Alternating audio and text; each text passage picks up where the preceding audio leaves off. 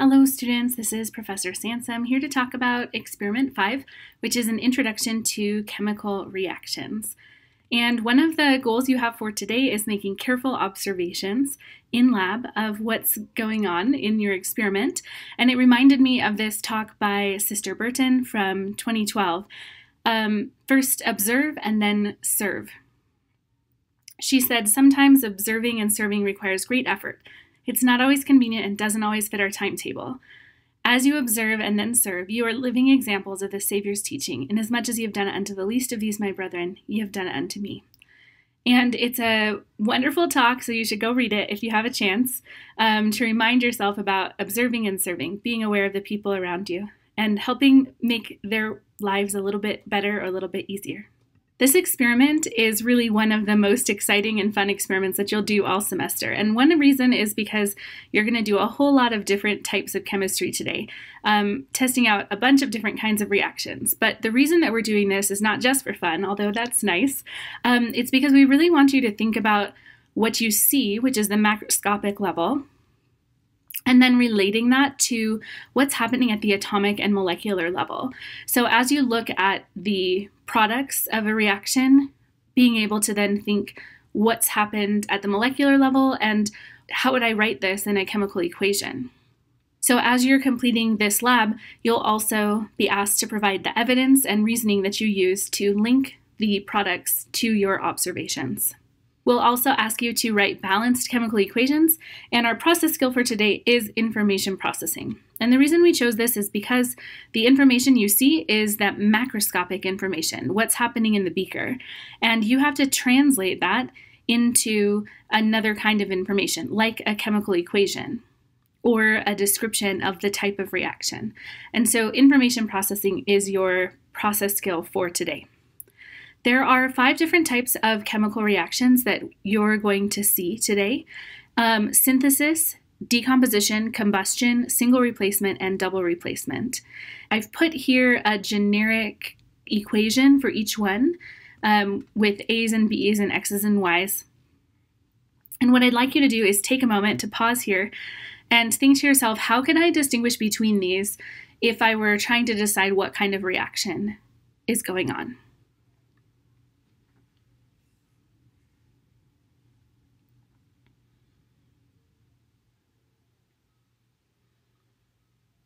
So based just on reactants, you can identify a decomposition reaction pretty easily.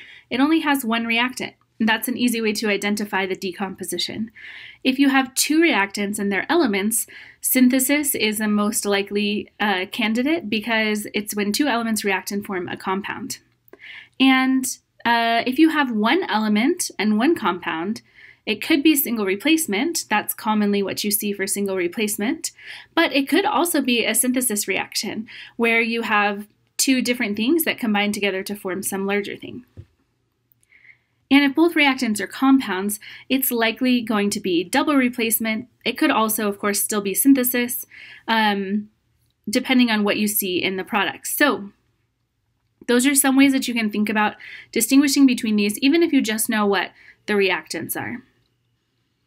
Now, in lab today, you're going to be doing a variety of different chemical reactions, and some of them are going to produce gases.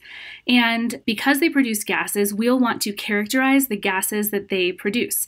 And there's 3 gases that you guys are going to look into today. One of them is oxygen, one is CO2, and one is hydrogen. And to test this, you're going to do a glowing and or a burning splint test. So a burning splint test is what it sounds like. You have a wooden splint and you light it on fire, like up here. That's a burning splint. A glowing splint is when it has been on fire and you blow it out and there's some kind of orange embers on the end of the stick that are still hot but not actually on fire. That's a glowing splint. And the way you test for these gases is if you have oxygen, it supports combustion, so you can put a glowing splint in a sample of oxygen and it will reignite. And that's because oxygen is helping it burn. For CO2, you can put a burning splint into CO2 and it will go out because carbon dioxide does not support combustion. It's what's in common household fire extinguishers. And the last gas is hydrogen. Hydrogen is actually explosive, and so if you put a burning splint into a sample of hydrogen, it will explode. In our lab, it's a tiny little explosion, so it'll be more like a pop. As a note, you sometimes do hear a pop on this oxygen test with a glowing splint, but those are different because with oxygen, it's the glowing splint and it's reigniting, and you might hear a pop as well. With hydrogen, you're going to have a louder pop, and it's going to be the burning splint, and that's the little mini explosion. So if you watch the other video that we have for you as the preview of this experiment, that'll help clarify what you should see for each of those gas tests. In your lab report, you're going to be asked to provide claim, evidence, and reasoning to support your conclusions in the lab. So a claim is going to be something like, I think this is a single replacement reaction. And the chemical equation is also a claim because you're saying, I think these are the products of this reaction. Evidence is going to be specific observations. So usually each substance has a specific observation associated with it. For example, when I put the glowing splint into this sample of gas, it reignited. That would be good evidence for oxygen. And then reasoning is how you decided on the type of reaction and the products of reaction. And it's going to include a reference to a chemical principle or a pattern. So we're going to show you a couple of examples here just so you can see what they look like.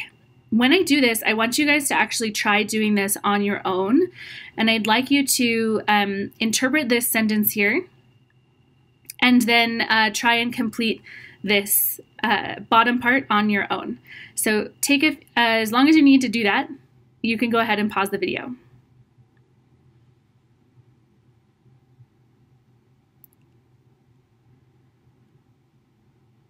Okay, in this example, we have solid sodium metal, and it's exposed to green chlorine gas. The resulting reaction releases light and heat and produces a white solid that conducts electricity when added to water. This reaction is probably a synthesis reaction because I'm starting with two elements, sodium and chlorine.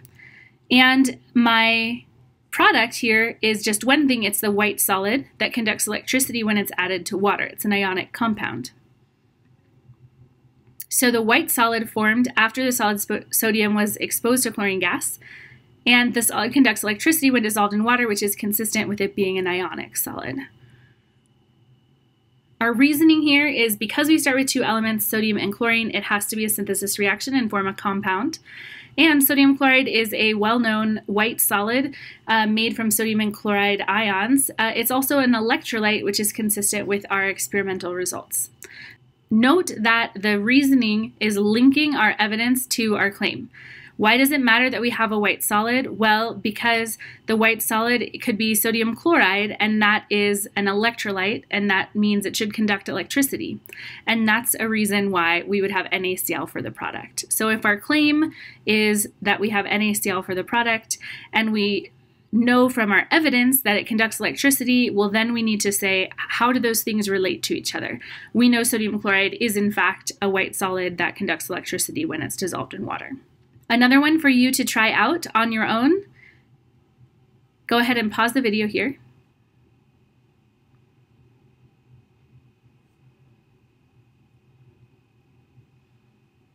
Here we have a strip of aluminum foil. It's added to a blue solution of copper 2 chloride. And in the end, we get a colorless solution and a spongy red-brown precipitate that formed.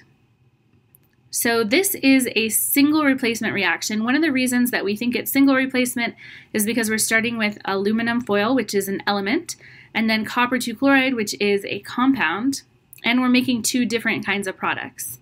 And if we write the balanced chemical equation, it should look like this. And the blue color of the solution disappeared, so the solution became colorless. That's a sign that our CuCl2 went away and our AlCl3 was formed. The silver-colored aluminum foil disappeared, and then a spongy red-brown precipitate formed. That's going to be our copper. So here in the reasoning section, we're going to relate the observations or evidence that we have with our claim of what the chemical reaction is. Because we started with an element and a compound, it makes sense that this is going to be a single replacement reaction. And when the aluminum replaces copper, we get colorless aluminum chloride. That's our colorless solution from our evidence. and a red-brown copper precipitate. So we're saying this is copper and it's a red-brown precipitate. And that's the element that's come out of our single replacement reaction. Safety in lab today is pretty intense because you do have a lot of chemicals that you're dealing with because you're going to do a variety of different experiments. So I'll just run through them for you. The first is magnesium. You're going to be using a magnesium metal, and it is a flammable solid, and you're going to burn it. But when you burn it, you need to make sure that you don't look at it directly. It burns very bright, and it can cause permanent damage to your eyes. Potassium iodide, copper 2 sulfate, and hydrochloric acid are acutely toxic by ingestion, so be careful not to touch your face with contaminated gloves or eating or drinking in the lab or anything like that. Hydrogen peroxide, copper 2 sulfate, potassium iodide, and silver nitrate are irritants, and silver nitrate can stain your skin and clothing, so be especially aware of that. If you do get silver nitrate on your skin, any of these really, you should just wash them off. And the result if silver nitrate does get on your skin is that probably tomorrow you'll wake up and you'll have brown spots on your skin from the silver nitrate. So if that happens, you can know that it was because of the silver nitrate, and also it'll come off in a couple of days. Hydrochloric acid and sodium hydroxide are corrosive, and they can cause permanent damage to your eyes and skin, so be careful with those. Hydrochloric acid is also volatile, so you should use this under your fume hood or under your personal downdraft. Most of the experiments that you're doing today you should do under your personal downdraft. And because we're going to be working with flames today, if you have long hair, make sure it's tied back, and also make sure that your lab bench is clear of any flammable materials. When you're lighting the Bunsen burner, you want to make sure that you light the match before you turn on the gas for the Bunsen burner, and extinguish the Bunsen burner using the valve not by blowing out the flame. Your TA will demonstrate this for you in lab, and if you have questions, you can ask your TA about that at the time that you're doing it. Okay, that's everything. I hope you have a great day.